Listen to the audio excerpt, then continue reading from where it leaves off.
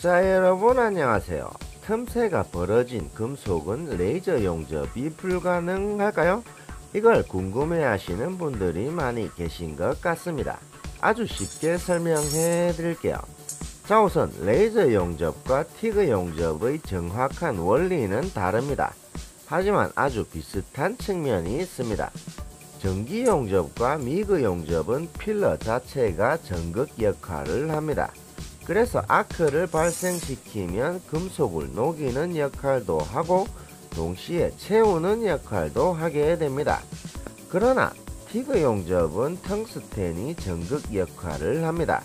금속을 녹이는 것은 가능하지만 채우는 역할은 하지 못합니다. 그래서 갭이 없는 두 개의 철판을 용접하는 것은 가능합니다.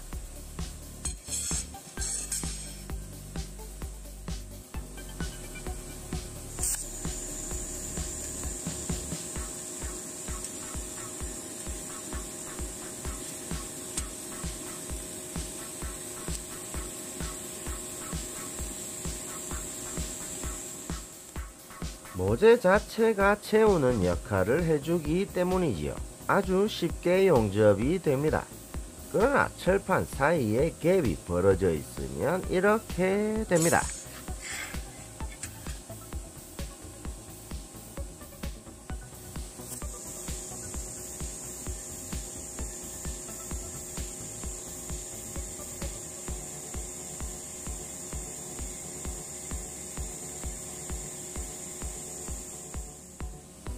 틈새를 채우지 못하기 때문에 용접이 되지 않습니다. 그래서 틈새를 채우기 위한 필러 와이어가 추가로 필요합니다.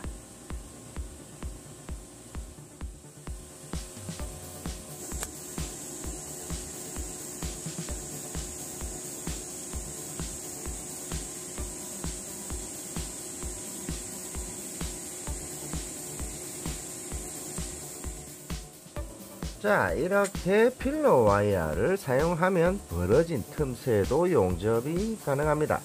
그럼 레이저 용접은 어떨까요?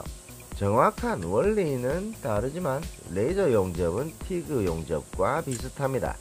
레이저가 전극 역할을 한다고 생각하시면 이해하기가 쉬우실 겁니다. 레이저가 금속을 녹이는 역할은 하지만 채우는 역할은 하지 못합니다. 그래서 틈새가 없는 용접은 아주 잘 됩니다.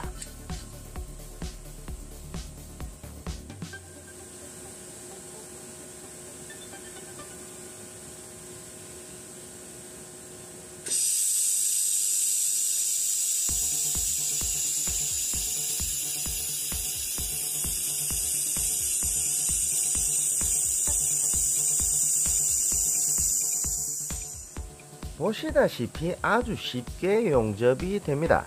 그리고 높은 퀄리티로 용접이 가능합니다. 자, 그럼 갭이 벌어져 있으면 어떻게 될까요?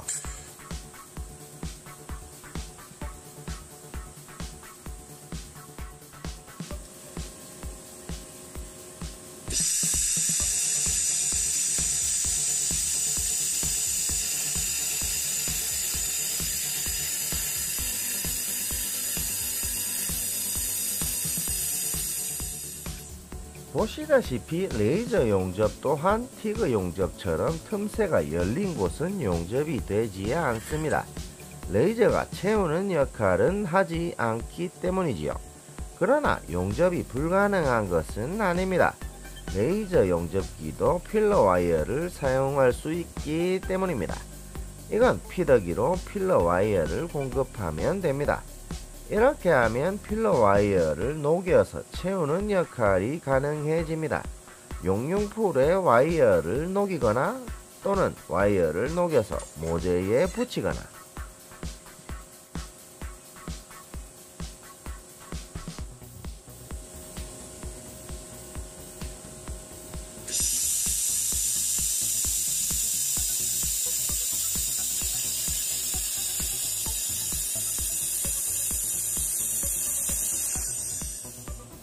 자, 이런 원리로 용접이 됩니다.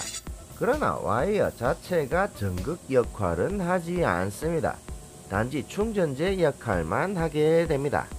그럼 약간의 갭이 벌어진 철판은 용접이 가능할까요? 조금 전에 보여드렸던 것처럼 피더기를 작동시키면 필러 와이어가 틈새를 채울 것입니다.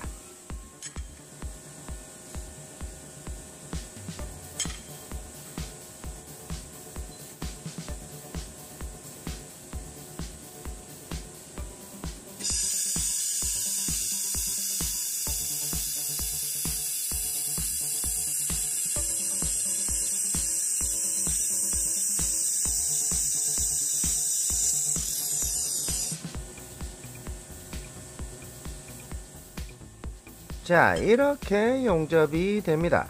약간의 갭이 있더라도 충분히 용접이 가능해집니다.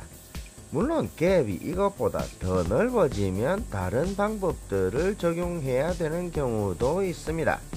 그리고 갭이 있는 파이프 같은 소재들을 용접하는 것도 흥미가 있으실 겁니다.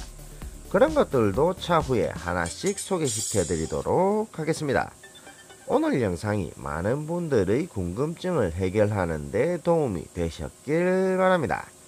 자, 그럼 오늘은 이만 여기까지. 오늘 영상이 유익했다면 좋아요 부탁드리고요. 자, 그럼 오늘은 이걸로 마치고 다음 시간에는 또 다른 내용으로 다시 돌아오겠습니다. 시청해 주셔서 감사합니다.